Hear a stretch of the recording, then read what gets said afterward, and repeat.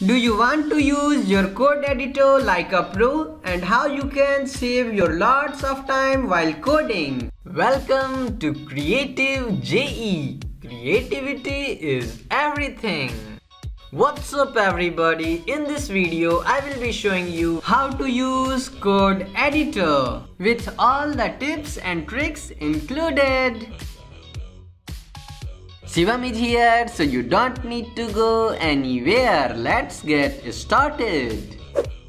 Sublime Text, the most popular code editor. Just visit sublimetext.com. It's free. You can download it for your OS. You just go to File and create new files or use shortcut keys, and that works really fast. Just save your document first with the file name extension. Here I am making a HTML document, and now when you will type HTML and hit tab, you will get the HTML structure. That's pretty cool. If you will type HTML tags and just hit tab, it will close the tag automatically. For shifting your paragraphs, you can use ctrl plus left square brackets for moving it left and ctrl plus right square bracket for right. You can also add multiple cursors by holding ctrl and clicking on the lines. And for copying lines, you can always use ctrl shift D. It also allows you to auto-select the same words and tags, so just select the word and press Ctrl plus D. It will find it and select it, and now you can edit them. When you will take your cursor in the tags, then it will highlight it. And you don't need to keep pressing backspace or delete. You just hold Ctrl key and then press delete or backspace. If your eyes are getting bigger to see the codes, you can always make it mini by pressing Ctrl plus and minus keys. Or if you are having a mouse, then you can always rotate its nose by holding Ctrl to make your size bigger or smaller. And if you want to comment the lines, means it will be ignored when you will run it, you can just go to the line and press Ctrl plus forward slash.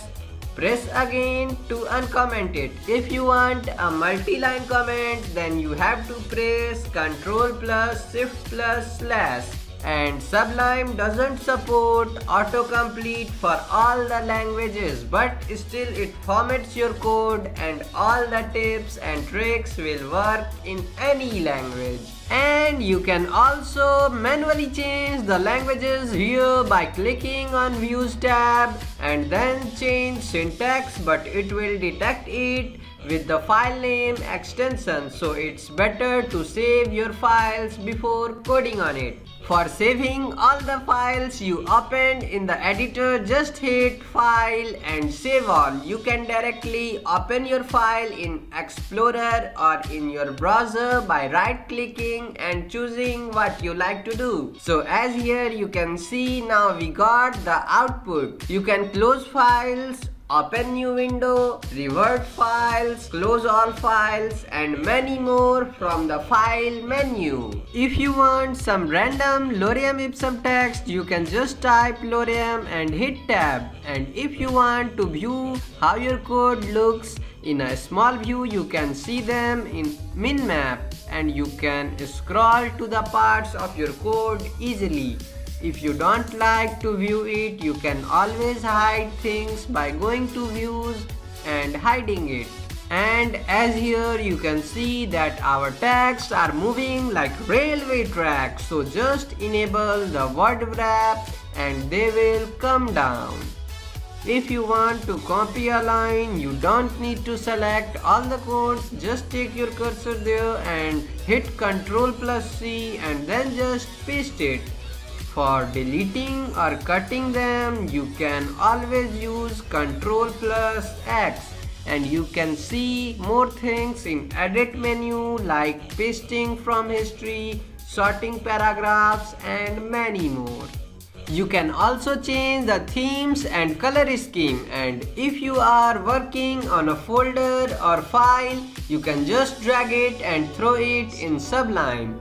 You can always use Ctrl plus page up down for switching tabs, and to close just right click and remove folder. For installing additional plugins, you have to install package control. It will take some time. Now you can go to preference and package control and click on install package. You can install many plugins and themes from package manager. Let's search for Emmet. It's one of the most popular package. Just open it. It will take some time to install. You can search for other languages support packages also in whatever you are coding. You can go to packagecontrol.io to see popular packages. It will take some time to install this package, so just have patience and restart the editor after you finished installing. And now you can use this plugin, so for using it just press exclamation mark and hit tab and boom! You got the structure. If you will type the ID name and hit tab, it will create div element with that ID. If you want to create other elements, just type its name followed by its selector and multiply them with any number you want to make copies of them. You can look into the cheat sheet for more details. Newbies, please don't use this plugin because it is not for you. And all the links which I used here are given in the description. Now just install one more package called HTML Beautifier. You will have to manually find the plugin in option menus. In case here this is in edit menu, so you can use it from here or use this shortcut key. You can also enable, disable and uninstall packages from package controller. That's all for Sublime Text. If you will go in other editors, all things will be same for you. Just the UI will be different and with more or less features like inbuilt file explorer and git control. You can install packages easily in these editors. Let's install live server. It's easy to install. Here you can also find the description and how to use it.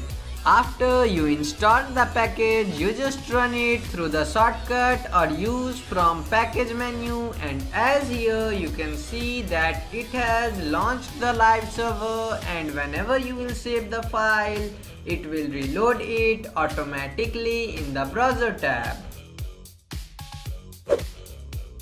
Now look at the most powerful editor, VS Code. You can open a folder or a file by right clicking, and you can also open it from your command line app. Just type code and add a dot for opening it with the current folder and hit enter.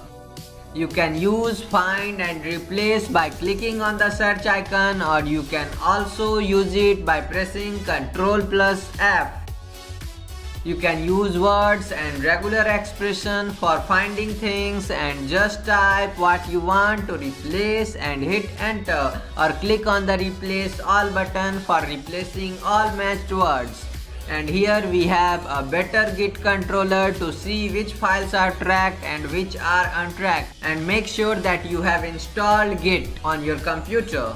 If you will alt click on a link, it will open it in the browser. If you will include a file which is not present in the location, when you will alt click on it, you will be able to create that file directly. For getting the details of the element, just hover your cursor on the element. If you are coding a lot, then you can also use a debugger for checking errors. And you can see some of the extensions which I am using. You can just search and install them from here, or you can search on Visual Studio Marketplace and just click on install. Now you will also get the option of auto saving files, so just enable it and launch the live server, and make sure that your HTML file is having name of index.html, otherwise you will have to browse it manually. As here you can see that we don't need to press Ctrl plus S again and again. Now go to the settings docs of the live server and search for the port settings. We want to change it from 5500 to something else. So just copy the line. Now go to file, then preference, then settings. Now just paste the line which you copied. Now copy the settings. And now you can change the port. Let's set it default port which is 80 and save it. Now restart the server. You can use Ctrl plus Shift plus P or F1 key and search for your plugin options. And if it doesn't work, then change the port to any other numbers like 3000 or 8080. Here this is happening because in Windows IIS server runs on port 80, so just disable it. Now it's working perfect. You don't need to specify port now. You can go to 127.0.0.1 or type localhost. If you want to open this page in other device which is connected to the same Wi-Fi network, just go to net.ipconf.com and copy the IPv4 address. Type it in the URL of other device followed by colon and then port number. Auto reload will also work, so you can test this in other devices too. Now what if you want to show this to your friend who is living in another country? If you are using Windows, then install OpenSSH. I have given the link in the description, and if you are Mac or a Linux user, then it comes pre-installed. Now open terminal. You can use integrated terminal in VS Code. Press Ctrl plus backtick.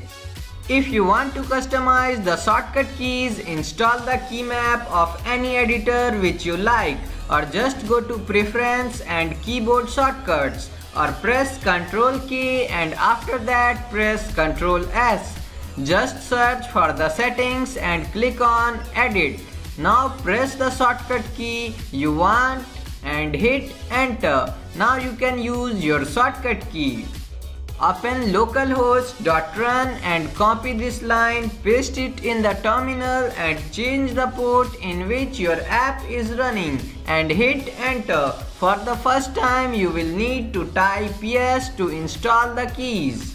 Make sure that your local server is running and now alt click on the HTTPS link. You will get the website up and running.